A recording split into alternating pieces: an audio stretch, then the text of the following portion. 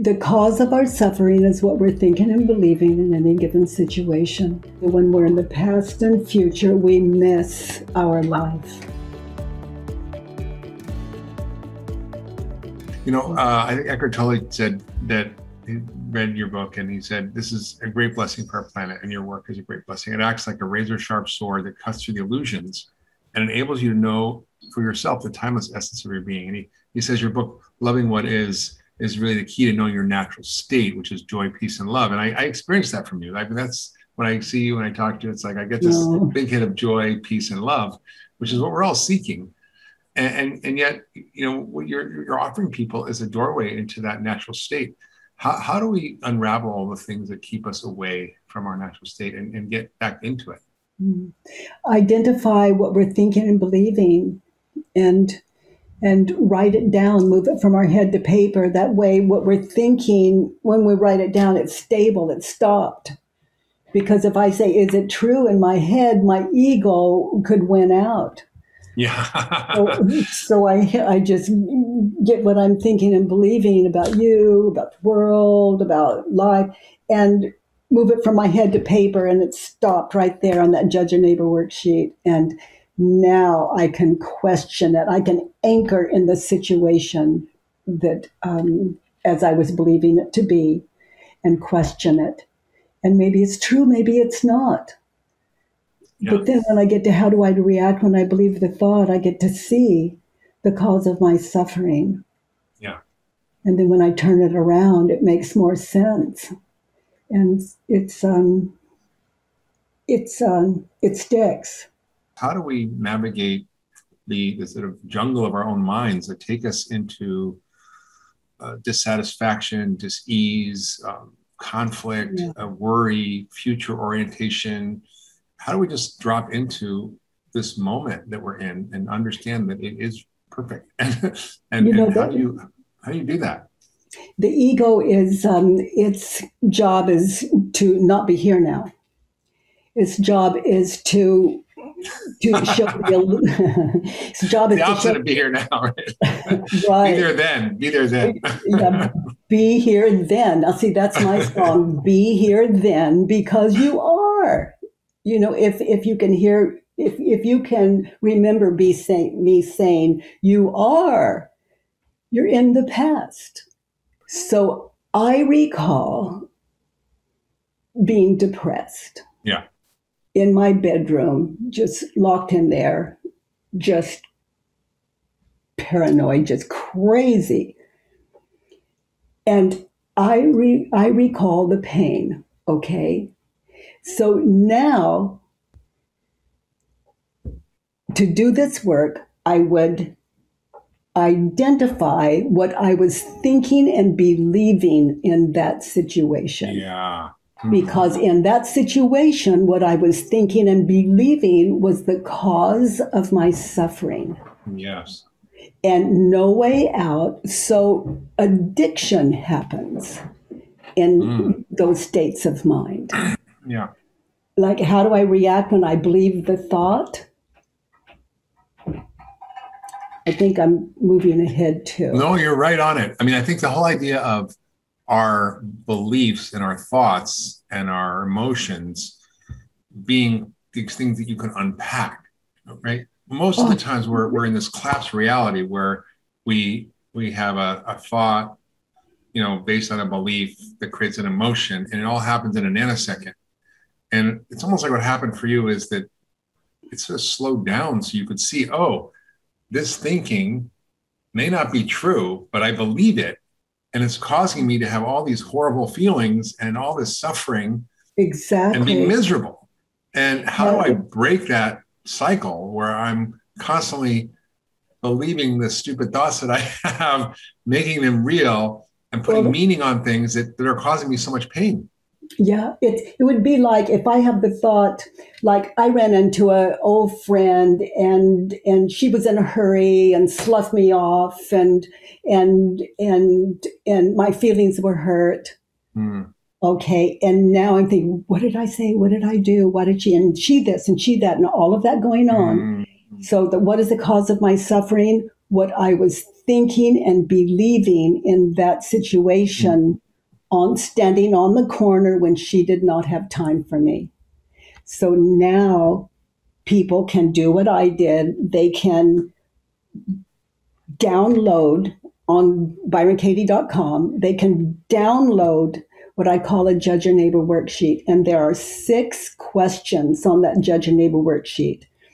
So because the ego is always in the past or future, and since that situation is up for me now, I look at the judge your neighbor worksheet, knowing that the cause of my suffering, again, is what I was thinking and believing then.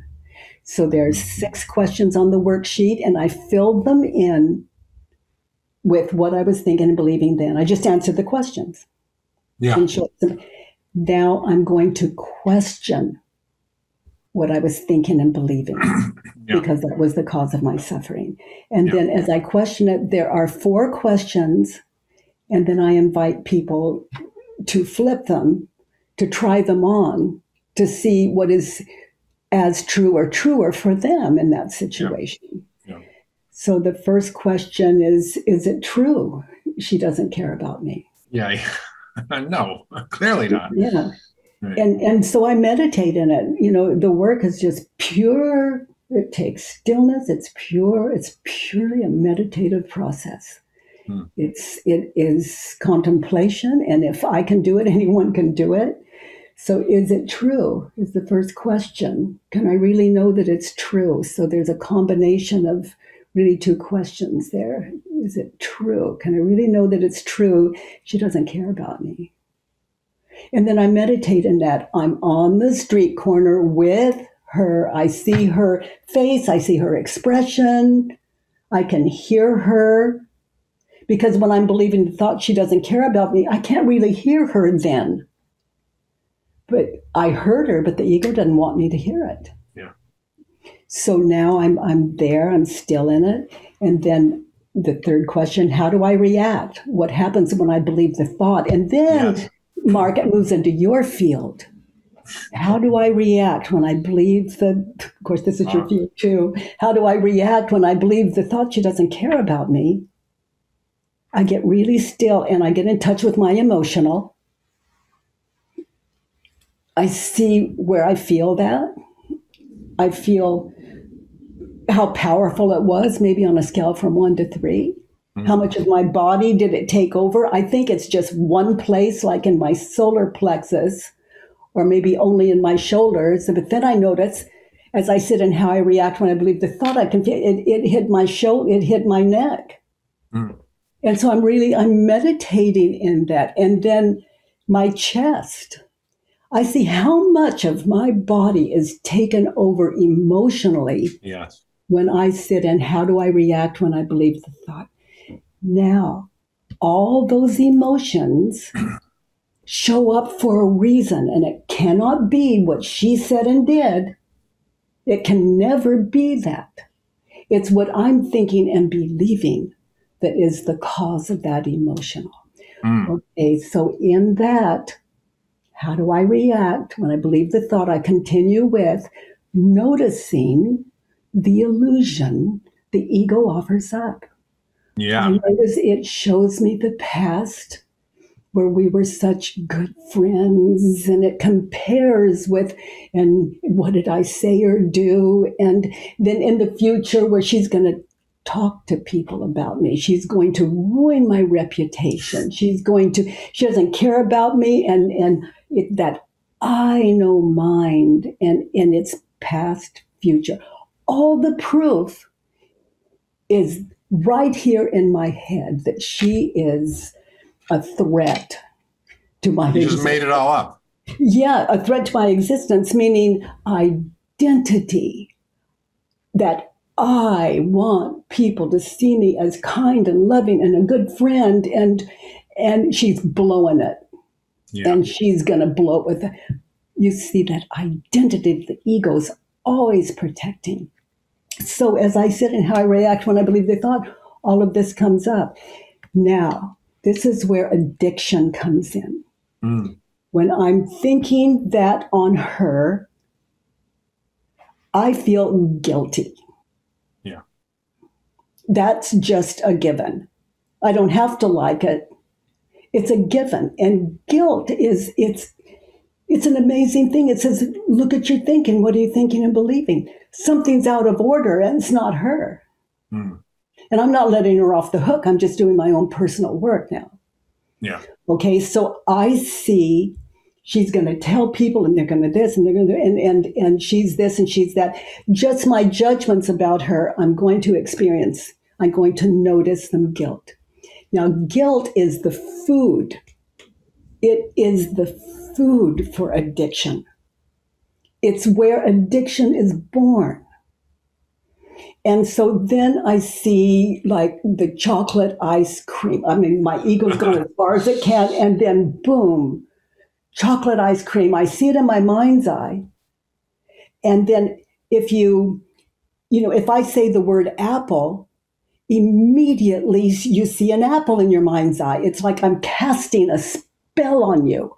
Yeah. Like banana, you saw it. I just words cast spells. Yes. So I see that. Now, chocolate ice cream, I said I'd never do it again. I said I was only going to have it once. I said it.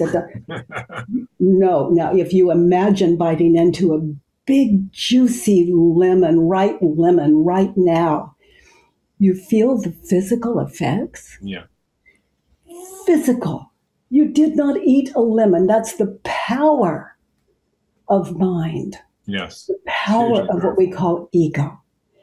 So that's addiction. If I see the lemon and it causes that thing in me, literally, it's so powerful, it could raise blood sugar.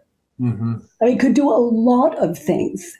So, that's why pills are so popular for stress. Mm-hmm. So I notice the cause of my suffering on every level, body, mind, spirit. Mm. Okay, so how do I react when I believe the thought?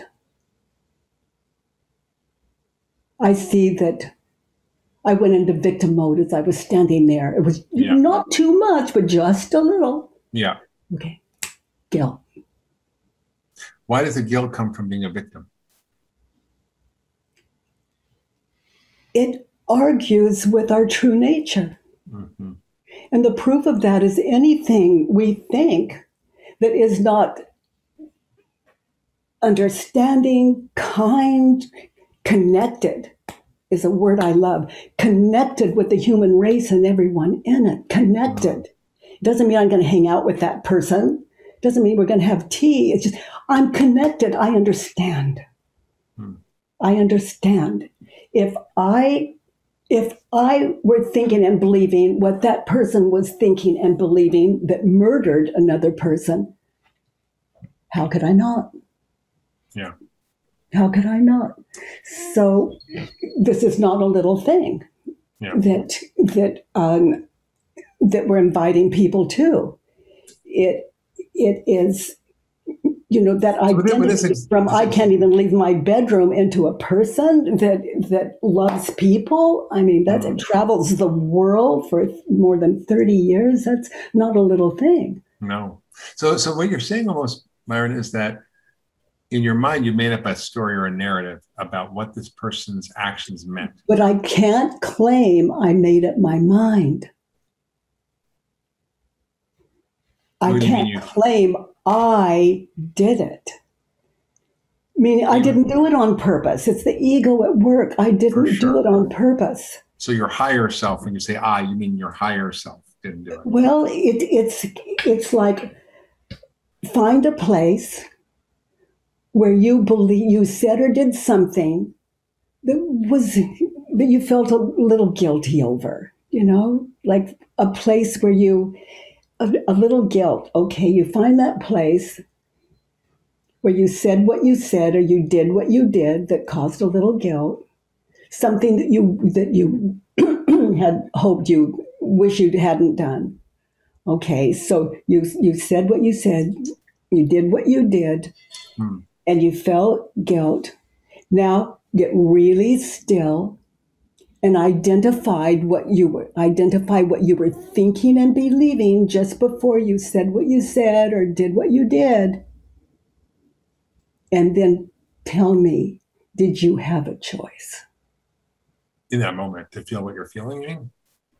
I think it's automatic, right? We have automatic conditioning and patterning and beliefs that are sort of embedded in us. But what you're asking people to do is slow that down and start to look at the truth of it. And in this case, you're talking about your friend. And did I have a choice? I mean, in that moment, you may not have the choice to kind of not have that emotion, but then you can kind of look at it and stop, which is what your work is about. It's about, okay, I had this experience. Now what?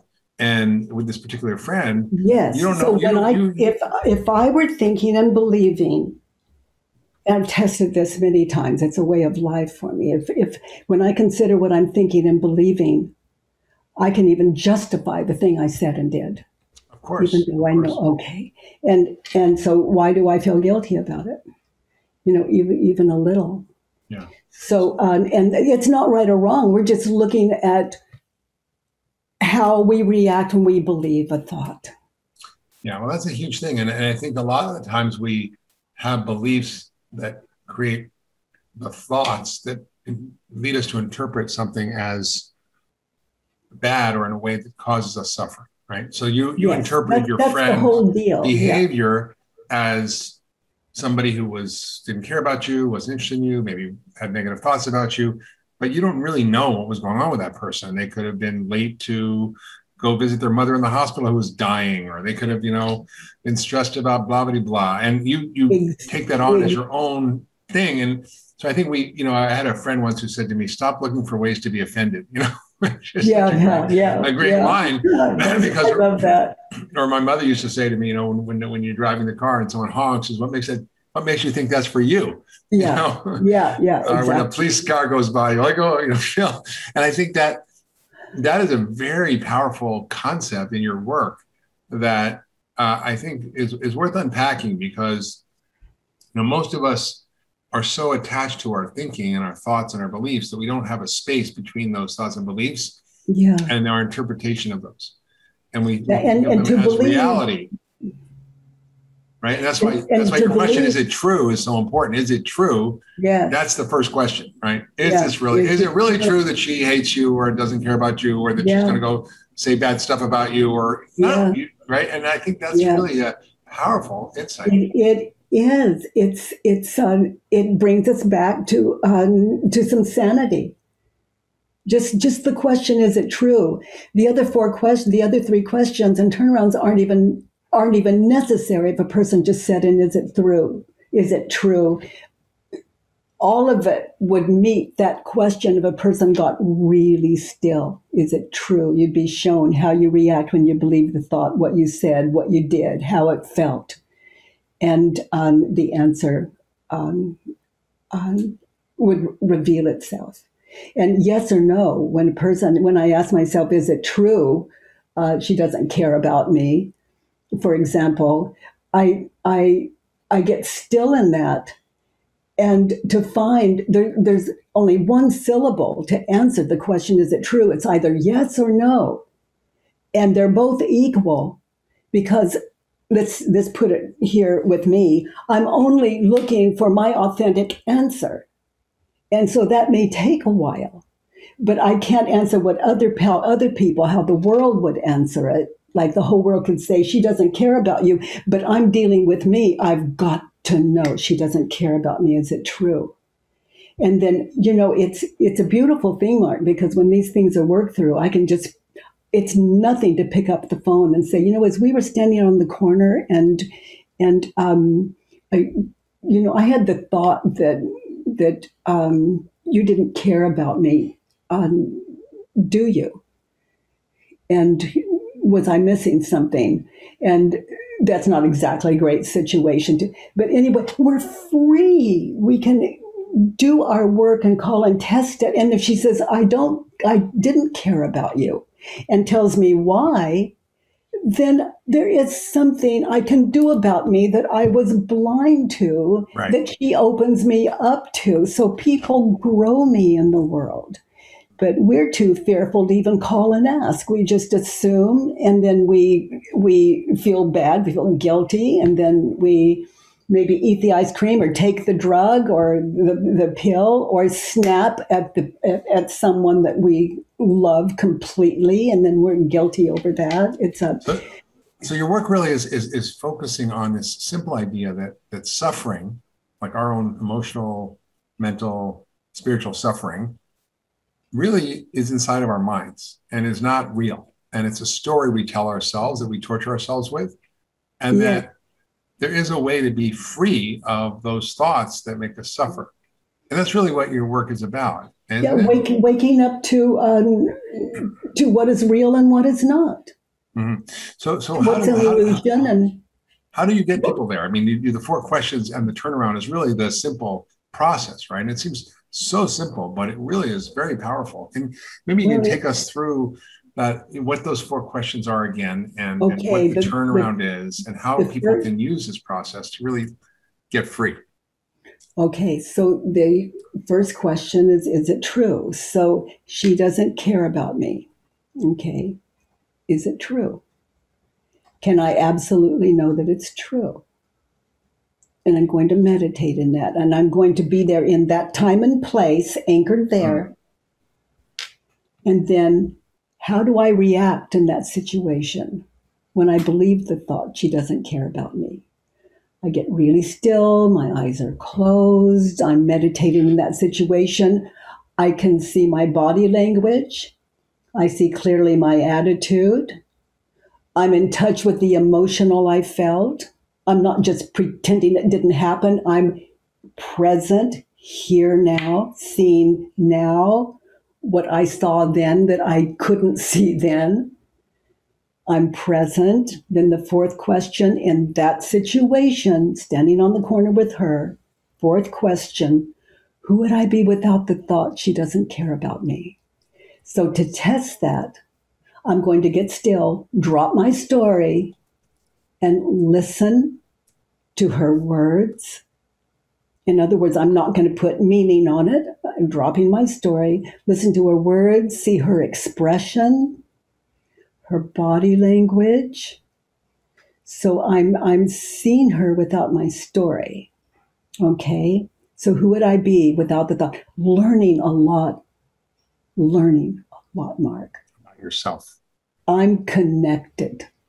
And it's never too late, because the next time I see her, I'm connected. I'm not seeing who I believed her to be in the original situation. I'm seeing her as from an awakened mind, from a more awake mind, the compassion's there, and I'm not trying. I'm connected. In that case, self-compassion, unless I said or did something. Okay, so then the last part of the work is to flip it, to turn it around. And so she doesn't care about me. Turned around, she does care about me. Now, I'm not going to just believe that. I'm meditating in the situation. Yeah. She does care about me.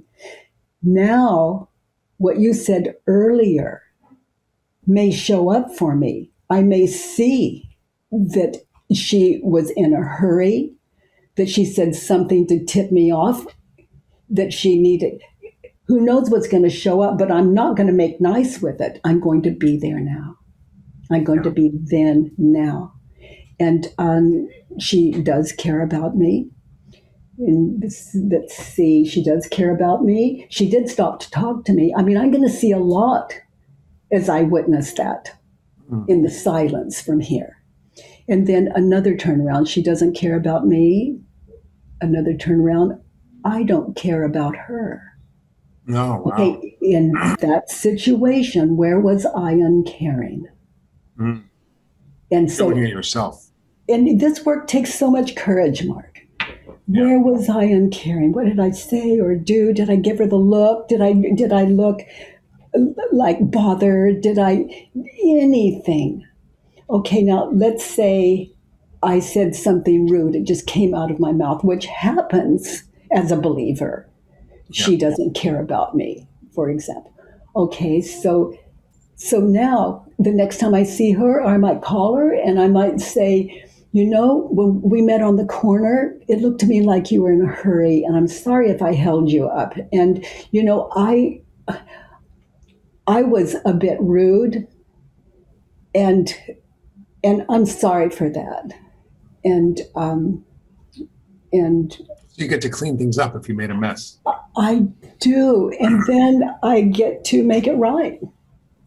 I don't do it with the next person. Maybe I'm a little more patient with the next person. Mm.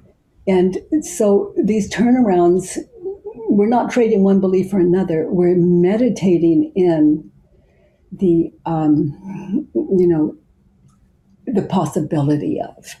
So the purpose of the turnaround is to kind of like look at other ways of looking at the same situation from a different perspective and trying it on and seeing if it's true or not true, how it feels. Yes. And you're not necessarily saying it is true, but you're saying, you know, I don't care about me, but maybe that's true. And then you start to look at well, you know, when I look at I don't care about her, and then I sit in that and see as I said earlier, anything that I said or did that would lead anyone to believe that I didn't care about them. And then there's another turnaround on I don't care about me. And in she doesn't care about me, turned around, I don't care about me. So where is it that I was disrespectful of myself? Yeah.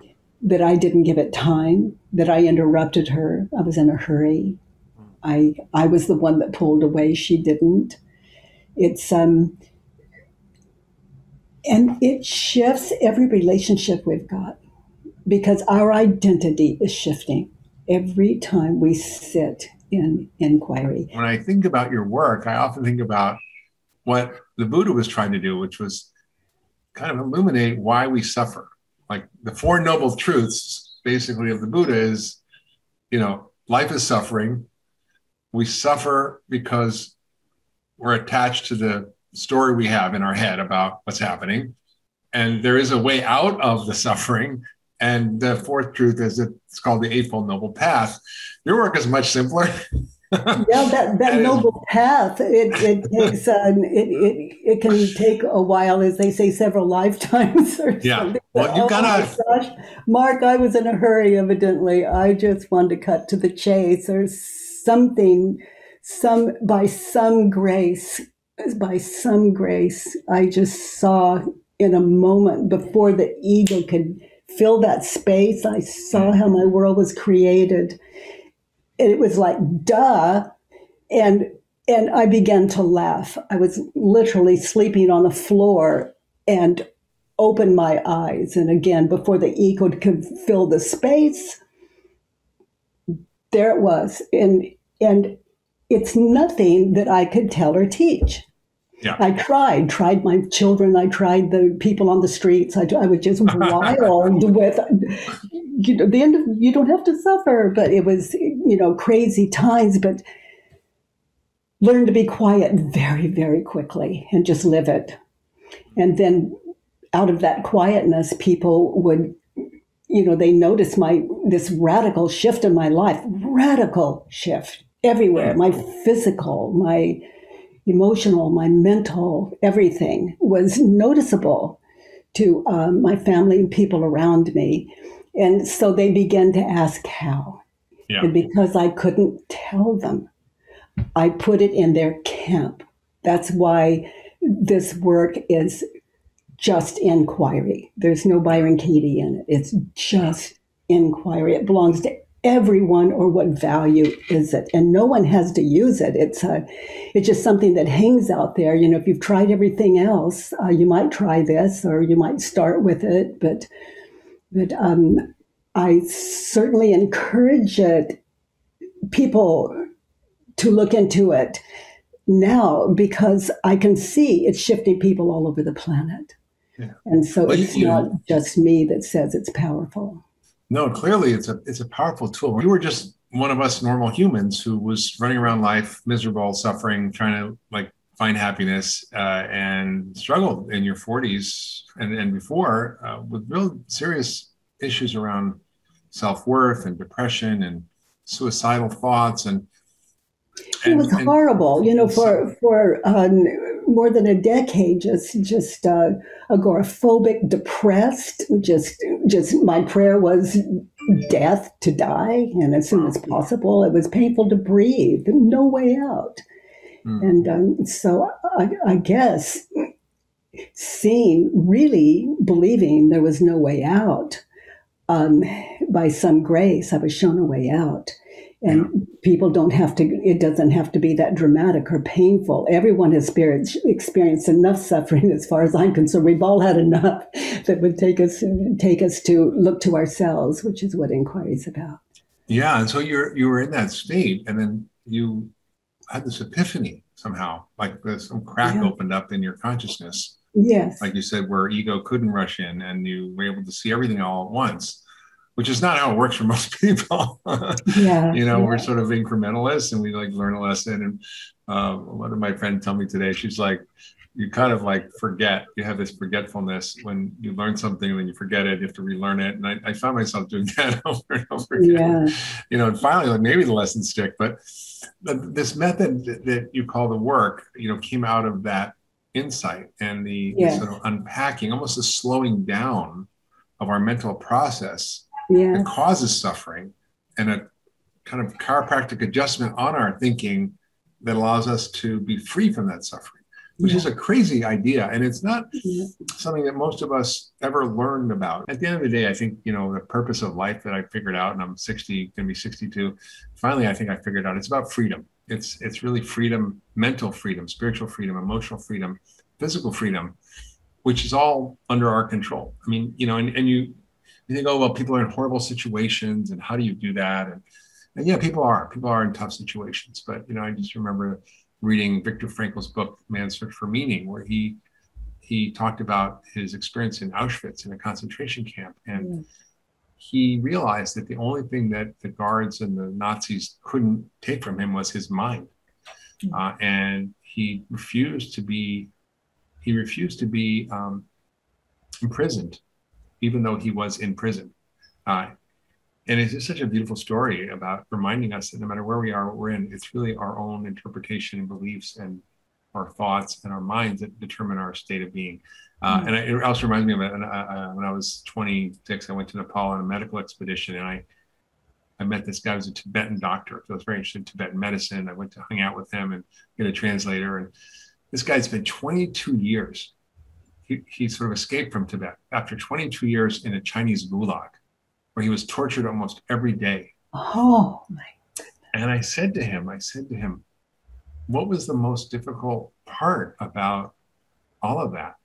And what he said shocked me and humbled me and kind of blew me away. He said, the hardest part were the moments where I felt like I might lose compassion for my Chinese jailers. I'm like, wow, okay. I'm far from that. But, you know, that just, you know, if that's true, if a human being can achieve that state, whether it's the Viktor Frankl in a concentration camp or a Tibetan doctor in a Chinese gulag, you know, all of us can become free. Yeah. And that's what you're offering the gift. As you were telling that of the torture and the hardest part for him, that question, I projected you were going to say,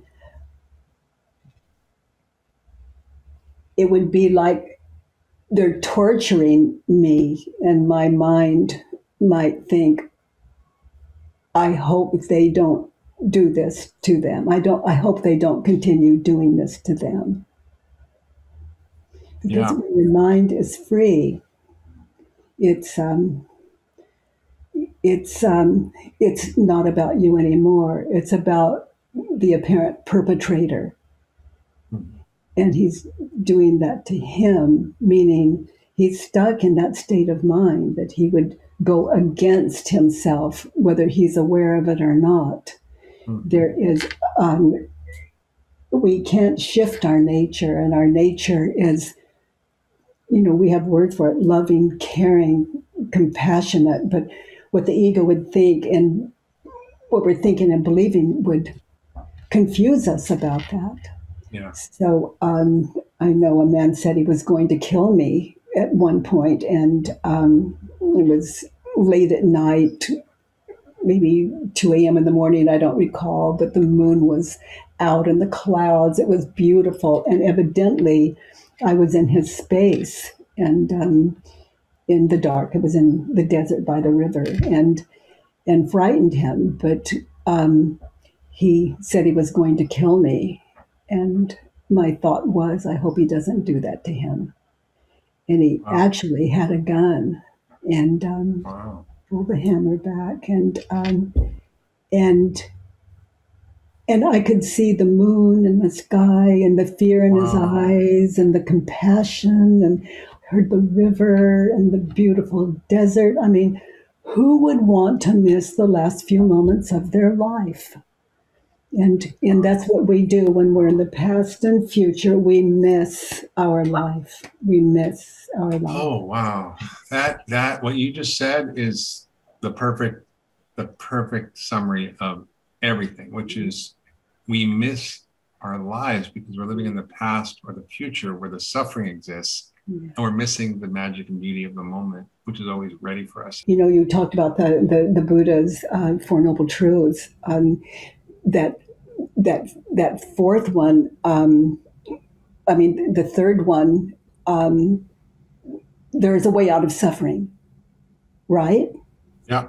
There's a way out of suffering. But he didn't, it's like years of Buddhism for some people. Yep. And some get it right away, you know, but here's how. Mm-hmm. Inquiry is how. And so, and what was the fourth noble truth? I guess, you know, the end of suffering. And for me, anything I say or do that I experience as in you or in me, you know, could use a little work. Because the people in my world, if I don't respect them and feel connected to my world and my planet, the gifts of nature, each other, then I have to look to myself. Because until I do, there's not a lot of peace. And when we're not at peace, we hurt other people, and then the cycle just continues. We feel guilty over that. And we can justify it. The ego is so good at that. So the work is really a way to get free from self-destructive beliefs and thoughts that cause suffering and allow you to have a different way to navigate your relationships, your work, your experience. Yeah. That's sort of liberating, right? I mean, and it seems like it seems so simple, but it's so powerful. And I think that, you know, we often spend years in therapy and years, you know, working on ourselves. And this seems like a shortcut that short circuits a lot of the. It is, and it's you know, kind of common ways we think about change. Yeah, it has everything to do with health, because when we like ourselves, oh boy, are the decisions we make in life different. Yeah. They're, oh my God, sanity is a great gift, and no one can make me sane. I'm the only one. Yeah. I'm the only one that could give me that, and it's a practice. It's a practice in stillness, and it takes a lot of courage, as I said earlier. But the end result is what? The end result is. The end result is I'm 78 years old and I'm healthier than I was. I have less pain than when I was a teenager. I don't know how long it's going to last, Mark, but wow. the choices I make sense, and no one taught me. You know, what I eat, my exercise, there's no voice in my head that says I'll do it later. You know, well, I'll double up tomorrow, or I'll eat it and I'll make, you know. There's no ego in my head that would argue with right doing. Where did it go? Where did the ego go?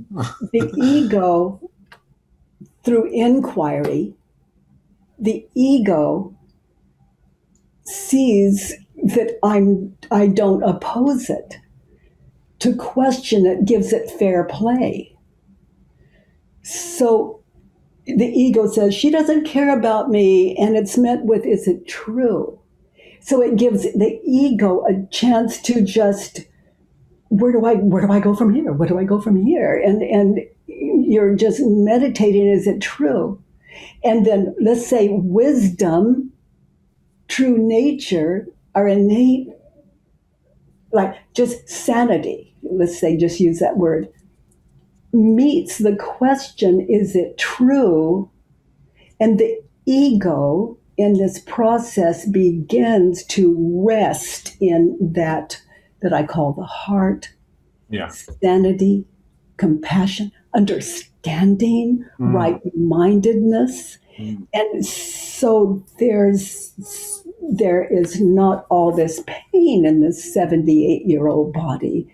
Wow. That I experienced in my early 40s in living in a bedroom with everything to live for. And Children, beautiful home. What you're saying essentially is that, through this practice, you've been able to access a healing force in your body that is not just mental, but actually physical. It's just waiting for an invitation. It doesn't move. Mark, it never moves. It's not going away. This wisdom, this love, it's not going away. So is really the work an access point to love? Is that what you're saying? Yes, and love is we each have our own definition of what that means, but for me it's balance in all things. So one of the things I want to ask you was, a lot of us, and I've been going through this lately because with COVID, everything kind of blew up. My normal work life blew up. How I see patients blew up. My own time structures all changed, and also went through, a period of change in my personal life through a divorce. And, I'm okay from it, but it left me with a very uncertain future. Where do I live? Who will I be with, or will I be with someone? What am I going to focus on in my work? And so the future takes on this looming presence of uncertainty and potentially fear. And I found myself feeling a little bit anxious about what now. Yeah. And I've been really working with this process that you're talking about and sort of re-examining my beliefs and my thoughts about the fear of the future and where that's coming from and how to let go of that and actually shift it to a level of trust and a level of curiosity and a level of comfort and the possibilities that are ahead without having to know anything. So how do we get to that? I mean, I've been working on it, but I don't know if I'm quite there. But I'd love to hear your perspective on how we not allow the future to affect our present. For me, it would be to fill in that worksheet. Answer the 6 questions there. With, like, if I fear something in the future, which can only be in the future, fear is what we're thinking about a future, and guilt and shame is the story of a past running through us. But fear of the future, I would look at what I'm fearing, Mark, and I would answer those 6 questions on the Judge and Neighbor worksheet, and then I'd question them. And what would I question? The situation that I fear. Like, put yourself in that situation you fear, and identify what you're thinking and believing in as you're experiencing that fear. Put that on the worksheet and question it. It will blow your beautiful mind. But the Judge Your Neighbor worksheet seems to be about somebody else, right? Or can you just be about your own thoughts about your own life and future without reference to somebody else? What's an example of a fear? That I won't really find a place that I want to live in where it feels right to me. I'm sort of be sort of nomadic and not really find my home and community. Okay, so I won't find a place I want to live. I won't find my community. So, for example, I would imagine myself to fill in the worksheet, answer those 6 questions. I would imagine myself in a place I don't want to live. And then I won't find my community. I would imagine myself in a community I don't want to live with. Yeah. And I would question everything I'm thinking and believing about that until I'm at home, wherever I am, Yeah. and with people in this world without exception that I feel connected with, which for me is community. Yeah. My world, the world, as you understand it to be. Yeah. So this worksheet, if people can just go Google "Judge Your Neighbor" worksheet, and you can find it, and it's really a simple, very simple, almost like fill in the blanks in this situation. 6 questions, yeah. Who angers, confuses, hurts, saddens, or disappoints you, and why? And then and it gives you examples of how to do it. It's very simple. It's very practical. And for people who are struggling with relationships or their work or beliefs or themselves or their relationship with themselves or their health, I mean, it's really a simple process that I encourage people to do, and it's free. So. Yeah, it's free, and all the instructions are there. There's a thing posted there, I call it the 1, 2, 3. So you fill in you answer the 6 questions on the worksheet, and then you take like number 1 and what you responded to number 1, and for example, and then you move just that one concept over to the one belief at a time worksheet, which that's 1, 2, 3. That's number 2, and just answer the questions there. It's pure inquiry. It's the 4 questions and turnarounds, literally. That's all. And so then to do that is to sit in the practice of the work. There is one belief at a time worksheet, which is essentially a written meditation. Look at your beliefs and how you react and how do you change it and turn it around. Yeah. Right. And who would you be without that thought? Right. That's a beautiful one. Like, who would you be without that thought that I'm not loved, that I am not good, or I'm not good enough, or whatever the thoughts we have about ourselves? It's really, it's like my life minus that. Just the cause of our suffering is what we're thinking and believing in any given situation. And that's not something that just sounds too simple to believe. All fear is either remembered or anticipated. It never happens in the moment. Yeah. Life is remembered or anticipated. That's all. Remembered or anticipated? Is it experienced in the moment? All physical pain is either remembered or anticipated. What if someone's stepping on your foot? That's happening in the moment. What if someone is stepping on your foot? Or, Okay, someone steps on my foot. I am remembering. Okay, right now he stepped on my foot. I'm remembering it, even though his foot is still on my foot. And I'm anticipating that I would feel less pain if his foot was off of it. Anticipating, when you sit in it, you can see the images, and his foot is still on my foot.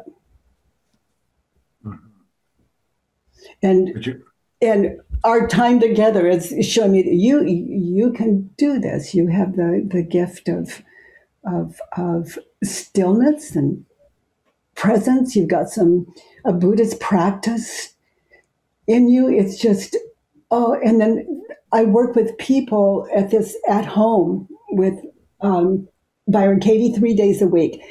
I work with someone every one of those. Everyone can sit in this practice, and it is a practice. And it's so simple, people find it difficult. But Mark, sound is either remembered or anticipated. Yeah. You've heard life is an illusion, and you've sat in that practice. It's not a theory. It's no. And so this practice breaks down in real time and solves. It gives us. It's like on on number, oh my gosh, let's say, um, I prefer your questions. I could Yeah, yeah, just yeah. go Well, on. I want to ask you. I wanted to ask you about something you said, which is um, that we all have the key to our own happiness, but we don't look to ourselves for that happiness. Whatever we want, whatever we think another person needs to do, maybe we need to do, and sort of Yeah, we always are looking outside of ourselves to blame what's happening around us for our happiness or yeah. suffering. Whether, and I think we externalize happiness, but we also externalize suffering. And I think what you're seeing is that neither of them are external. They're coming from within us. Oh, And yeah. it's almost like Dorothy in The Wizard of Oz. She always had the power to go home with 3 clicks of her ruby red slippers. Yeah. But she didn't know that. And you're saying, hey, you're reminding us that this is true. So how is this true? And how do we get to this ability to sort of source our own happiness and freedom from inside rather than looking outside of ourselves? Okay, so as I'm talking to you, Stephen, my husband, is in the kitchen. I love him, by the way. I've read a lot of his translations of ancient texts, Buddhism and Taoism, and he's like an icon. Because I majored in Asian studies, so I was always really tuned into his work. He's an amazing being to live with. Oh my gosh, we've been married like more than 20 years or something. So he's in the kitchen. I'm telling you, where's my proof? Here. I'm in a room. The door's shut. I'm imagining him in the kitchen. So I tell you with all certainty, oh yeah, Stephen, he's in the kitchen. Okay, he could be out in the yard. He could have gone to the store,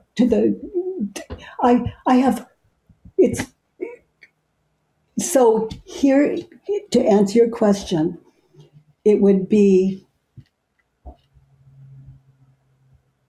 where's Stephen? I can say he's in the kitchen,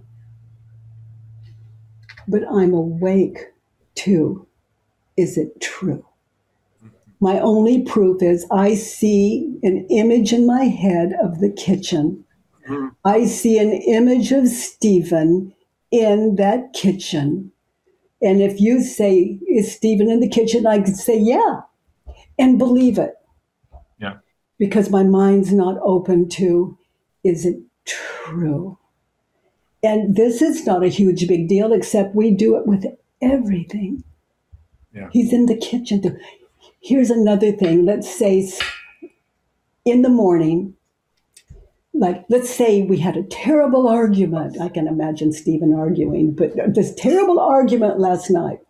So this morning, let me tell you, Mark, he came in this morning and he said, "Good morning, honey," like nothing happened.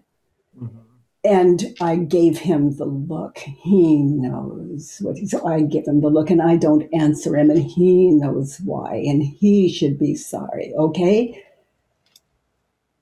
I'm punishing the wrong man. The man in my head. That is not Stephen. That's pure imagination. Yeah.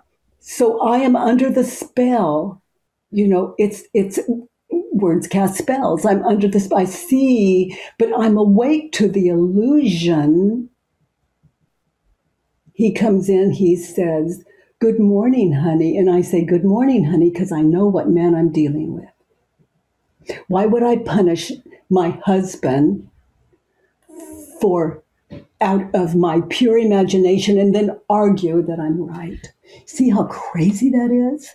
It is crazy, but we do it all the time. And then how do I react when I believe the thought? He owes me. He needs to make this right. And when he doesn't, this guy I'm married to, he's not what I thought he was. That's crazy. Yeah. So this work has allowed me to love the one I'm with. In other words, to be connected. And to listen, and to be sane, and to love. To love my mind is to love the world. Yeah, you know what? Once a friend said to me, "You can either be right or in relationship," and I think your work really it teaches us how we all have this addiction to being right. So how does the work that you do shift us in our need to be right? Well, just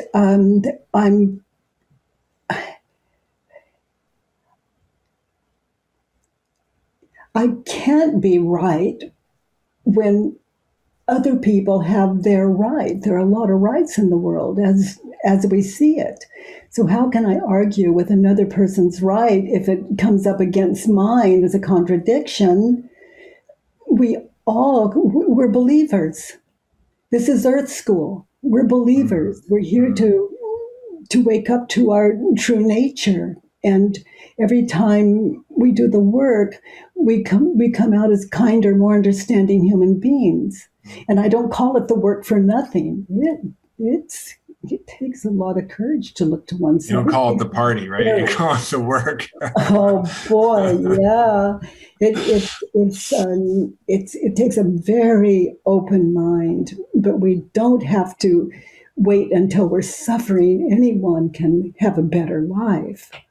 I mean, that's the gift that you're giving people. It's just the understanding that a lot of our suffering comes from our own minds, that it's based on our beliefs, our interpretation of reality, that often what we think is true isn't true, and that there's a way to flip it around in our minds so that we actually can be in the right relationship to what's happening and actually get back to our state of love and happiness and connectedness. And it's such a gift, Byron. You want to know my secrets for living a long and happy and healthy life? Well, all you have to do is check out my weekly newsletter, Mark's Picks, where I share my favorite tips for health, longevity, well-being, and lots more. Check it out and link below. And you've helped so many people work through really challenging emotions and beliefs, and it works pretty quickly. What are the kind of things you've seen happen to people? Is there any short stories you can share about people who've been able to get out of the sort of the suffering state they're in or the challenging situations using the work? That's an odd question. You work with people all the time, and you see this every day in your work. All the time. I mean, this is through my email, through my just incredible testimonials. Just, sometimes we don't even, there are things that we want to publish. We don't even publish because it's not believable. It's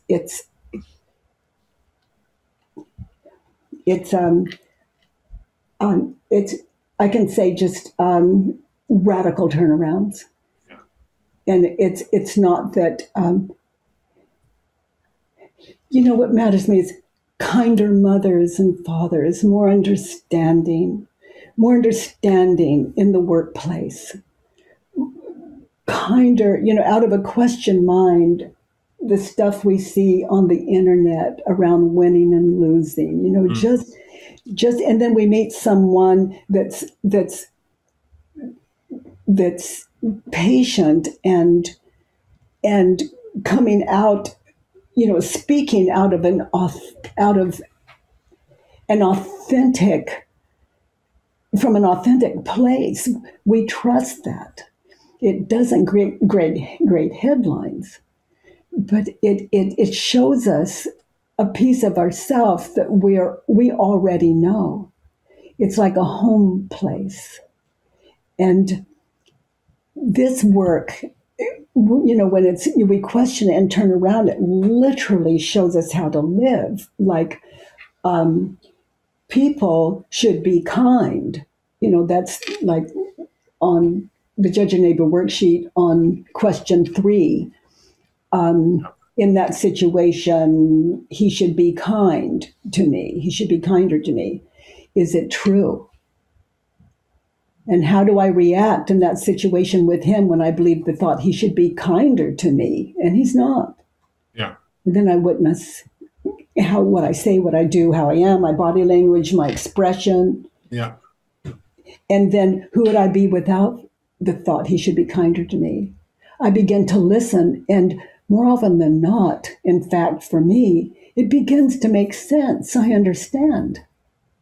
Whereas I couldn't then as a believer. But then who who would I be without it? And then when I turn around, he should be kinder to me. In that situation, I should be kinder to him. And so I live that turnaround in my mind's eye. These living turnarounds on the worksheet will just shift life. Like, so I close my eyes, I should be kinder to him. So I live that out in my mind's eye. And then I should be kinder to me. So as I meditate in that situation, I live that turnaround. I should be kinder to me in that situation. And I notice I'm quiet. I notice I don't interrupt him.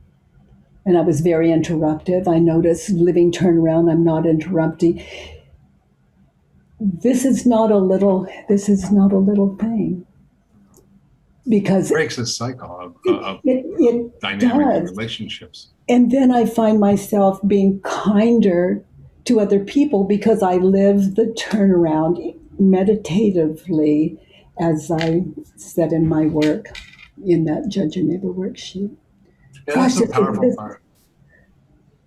It's so powerful because I think what you're offering people is a way to look at their beliefs, look at their ideas, and slow everything down and question your own thoughts and beliefs and your interpretations of reality that cause suffering in ways that most of us never learned how to do.